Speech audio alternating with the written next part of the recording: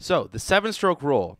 The seven-stroke roll is basically another one of those rudiments that's just a calculated double-stroke roll.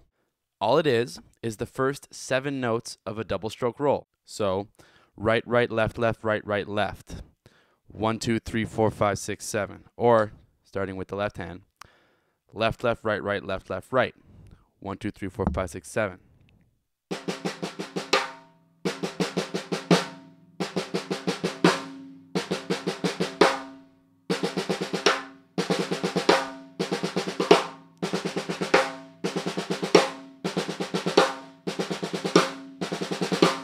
Now, I want you to understand that this is just a simple sticking pattern. You might already be using it without even knowing its name, or you might go your entire Grammy-winning career without ever playing a single seven-stroke roll. It's just another tool that you can use. It's always good to have more tools under your hands, but what's most important is that you have more music in your ears. No amount of rudiments will make you a musical drummer. And musical drummers have a lot more fun, so keep that in mind.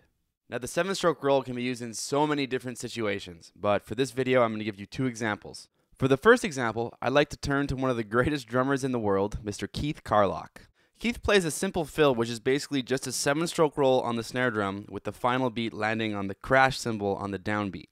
He starts it in his weak hand, or his left hand, and finishes it in his right hand. It sounds like this.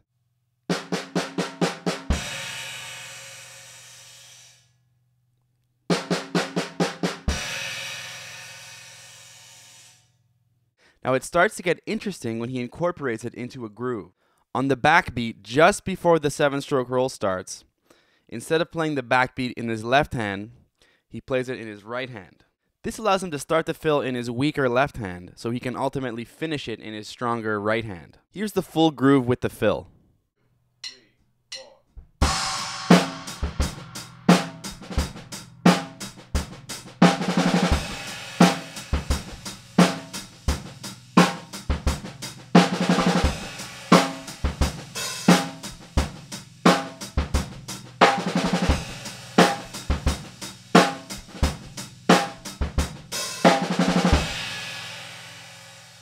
You can also use this rudiment for hi-hat ornamentation during grooves. There are many ways to do this, but here's just one example.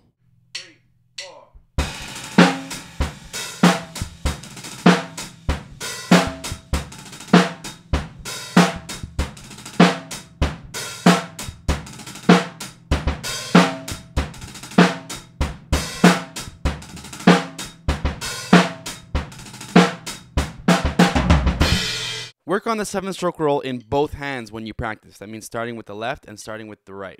See if you can come up with creative ways to use this rudiment in fills and grooves on your own. Thank you for watching.